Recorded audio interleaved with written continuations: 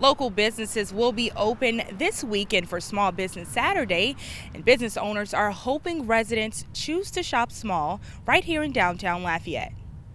Small businesses are the backbone of downtown Lafayette. This is a huge part of who we are. Small Business Saturday offers more than just discounts and deals to shoppers. It attracts customers to mom and pop businesses like these in downtown Lafayette.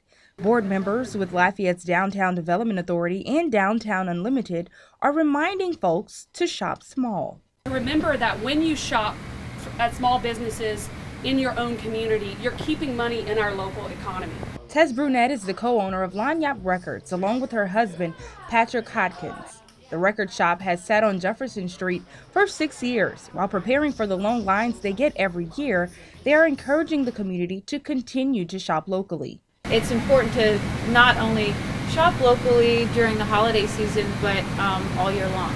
Robin Thibodeau says locals should understand the importance of supporting their community. At her home decor company, Designs by Robin on Jefferson Street, local college students are able to intern at her store, providing them with the experience they need.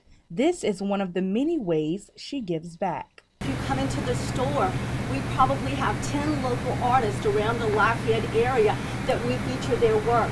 So please come in, shop locally. It's a community that we're building here on Jefferson Street. Some downtown businesses that are usually not open on the weekend will be open this Saturday. Here in Lafayette, Danielle Johnson, KLFY News 10.